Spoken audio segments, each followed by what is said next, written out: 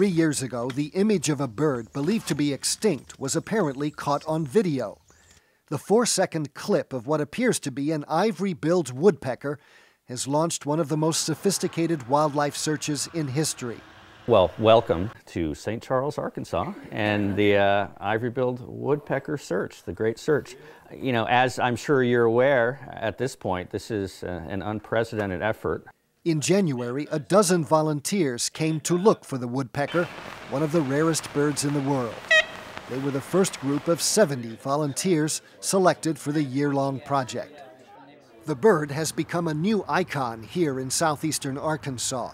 A $10,000 reward for more evidence of another sighting has resulted in a rash of mistaken reports. I talk to people pretty much on a daily basis, and what I found out is that we have a whole lot of ivory-billed woodpeckers in backyards. But this habitat covers more than 500,000 forested acres in eastern Arkansas, where volunteers are trying for more than a glimpse of the secretive bird. Is there anyone who hasn't found the switch to switch it from video to still? Volunteers use cameras that take stills, video, and sound recordings. They also have GPS devices, cell phones, and powerful binoculars to find the bird and pinpoint its location. It's a big, smart woodpecker, and they could easily do this if there was enough food in there. To find the ivory-billed means thinking like a woodpecker. That means knowing what trees to go to and how to find food. But even classroom work and high-tech gadgets still require boots on the ground and eyes in the woods. This project is supported by the Arkansas Game and Fish Commission, the Nature Conservancy, the Arkansas Audubon Society, the U.S. Fish and Wildlife Service, and Cornell University, and it attracts talent from near and far. Millicent Phillips comes from just down the road.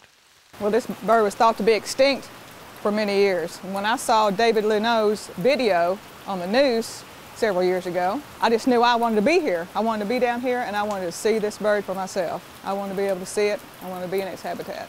My first reaction is, there it is. I'm just going to try to get a picture of it. Just give me a compass. Nick Davis is a marine wildlife specialist from Scotland. He's looked for the bird in Cuba and will travel to Florida to help the search there.